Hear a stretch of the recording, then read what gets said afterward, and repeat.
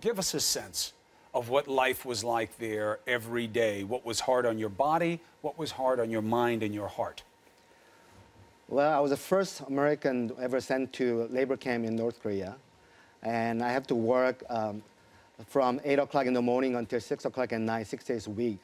And working on the field, doing farming, labor, carrying rock and shoveling coal and all those things that was physically very demanding and it was very difficult. Especially I had a back problems and different issues that I had before even imprisonment. But along the way that I found myself adjusting the life in North Korea prison, just depending upon God and then just solely pretty much living day to day and just live one day at a time. Yeah, hoping that I'll be going home. Would they tell you you're not going home? You're going to be here forever? What kind of things would they say to you in the prison?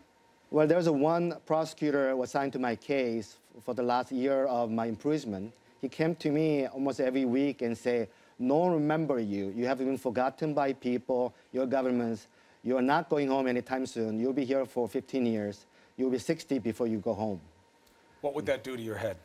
Obviously, it was very difficult to take it in, but I was still holding on to the promise that it was from when I was praying and from God that He will be my rescuer, and knew that the U.S. government would do everything possible that bring me home. So I was holding on to the promise.